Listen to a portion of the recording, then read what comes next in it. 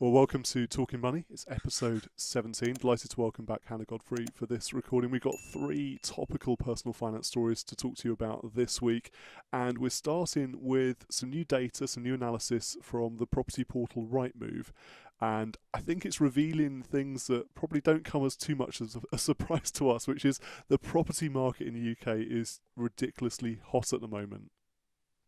Yeah, I mean, I think every time we talk about the property market, I'm in quite an unusual position of being proved right so consistently, Mm. which very rarely happens. I'm very rarely right so frequently and continuously. But I mean, these are absolutely mental stats. So the average price of a home is now at an all-time high. It's nearly £328,000. That I don't think will come as a surprise to anybody. What I think is particularly mental is that in 1 month, the average asking price of a house rose 2.1%, Yeah. which is nearly £7,000 in cash terms. So that is a hell of a lot in 1 month. Can you imagine everything being Mm. bumped up? And the reasons for this, again, unsurprisingly, the stamp duty holiday is playing a role. We're now coming to an end of that period where I believe it ends in June. Yeah, and And it we're gets sort of now, tapered out over the next few yeah, months after that. Yeah. yeah, the big savings I think end in June, and we're now mid to late April, so people Mm. really are running out of time, and obviously Yeah. it's genuinely quite a time consuming process buying and selling a house.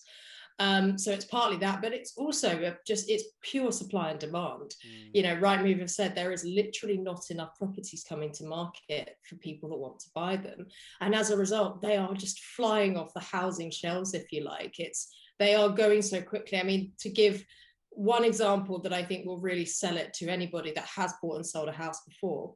So 2 and 3 bedroom semi-detached houses are the kind of the thing that everybody wants. It Mm. would seem they're being snapped up the quickest, to the extent that 30% of those are selling in under a week, Yeah. which, I mean, you think about it, you market your property and it's being sold in 2 days or something like that. I mean, that is unbelievable, isn't it? Mm. I don't know if you've ever seen anything like this before, but this is just Yeah, I mean, when I bought my huge. first place back in 2001, 2002, it was a bit like that, and properties were coming onto the market that morning, and unless you could go and see them that morning, you didn't really stand a chance of getting an offer in that was going to be accepted. But yeah, for looking at the whole market, they're saying there's a 45-day average in terms of listing through to accepting an offer. 23% of properties being listed last month were sold within a week, and it's nuts. It really is to have such a hot property market, and people making offers at asking price or above and selling so quickly. And as you said, it's this combination of factors, but stamp duty holiday is clearly one of them. It was interesting. This data came out, I think, on the same day or a day after the launch of these 5% deposit mortgages, which are government backed, government guaranteed. So all of a sudden, we have these very high loan to value mortgages. I think 38 of them got launched this week from a variety of high street banks. First time in about a year that we've seen 5% deposit mortgages on the market. And this is just adding fuel to the property fire at a time when it already looks too hot, it already looks too expensive. And here, have a bit more stimulus. Let's make it even worse. I know you've got some quite strong views when it comes to government interference in the property market. Yeah, I mean, I worry I'm at danger of repeating myself slightly because it's that subject. It just winds me up so much because there seems to be this belief coming from the government that we have to keep stimulating the housing market, Mm. as if somehow it is not already the most ridiculous market to Yeah. exist in this country. It's getting absolutely ludicrous. I mean, the 5% mortgage, I have to say, doesn't offend me quite so much because I don't think it will have it absolutely, I think it will stimulate the market, but I think how, to what extent, that will be far less than this stamp duty holiday. Yeah. And if it means, I mean, it's kind of a nonsense in itself. It's great for people if they have managed to get a small deposit together, because getting a deposit together can obviously be really, really tricky, especially if you're renting. It's a lot of money to try and find, Mm. essentially. And if it does allow people that have less money, but they're earning okay money, whatever, they can actually afford to get a house, they're just struggling with that initial saving. Yeah.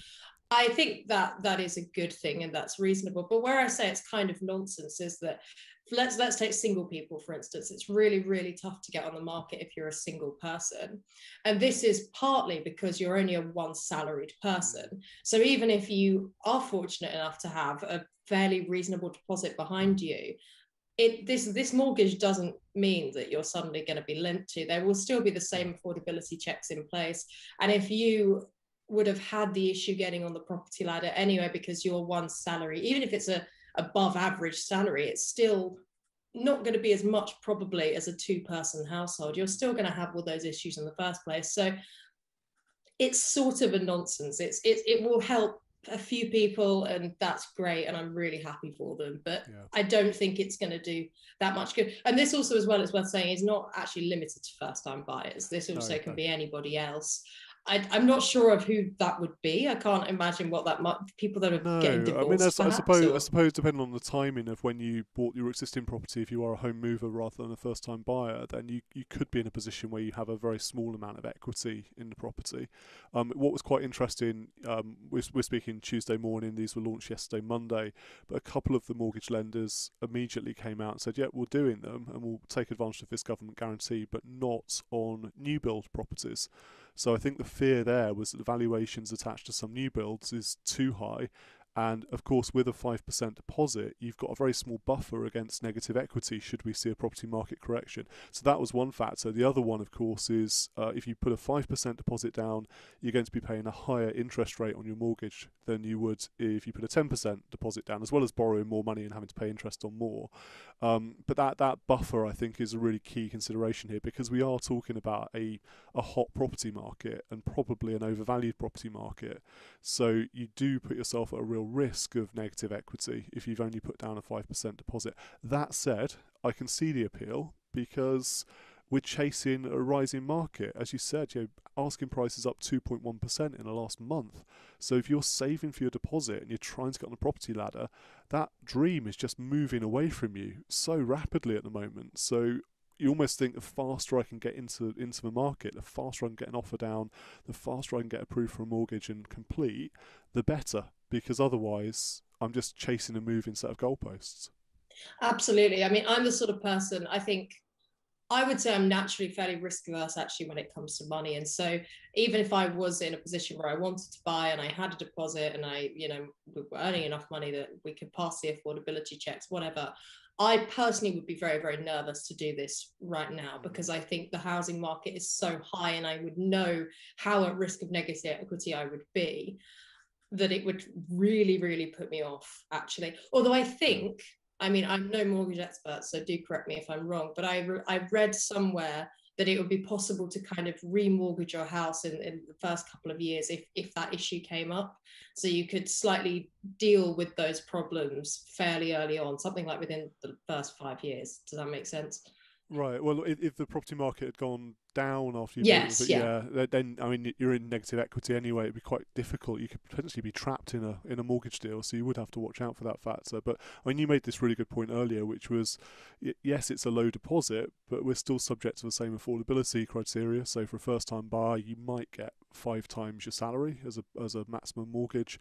You're still obviously subject to the same credit rating issues. So if you have poor credit already, you're not going to get access to these 5% deposit mortgages. So I think it's great for first time buyers who have a low deposit who can't necessarily chase that moving goalpost, but we do have to think about the big picture. I mean, in this particular property market, my main tip for people would be just put yourself in the best possible position before you go out house hunting. So if you've got property to sell, get an offer on it first, so you're proceedable.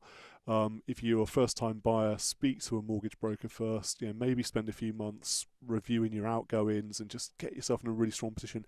Get a credit check done. There's services out there like Experian. He'll do it for free for you. Just check your credit file and make sure there's nothing nasty lurking there before you go to market.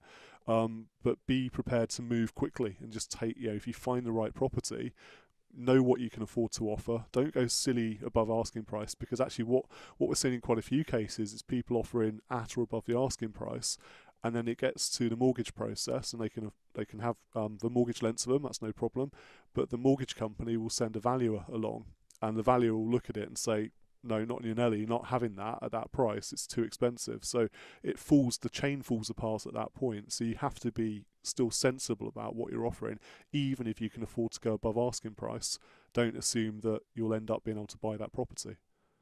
Yeah, I think that's all very, very good advice, actually. Very good advice. And I think further to the point that I mentioned earlier about being nervous about it, I think as well, people that might be mulling this up, if they are renting, I think have to mull up as well the cost of renting Yeah. versus even if you're buying an expensive property. Because I know I've got a couple of friends that have bought recently and they know they're buying in a high market. They're well aware of it. But their theory is, well, even if it dips in the first couple of years, we're not going to live there for 2 minutes. We're going to live there over a long period of time.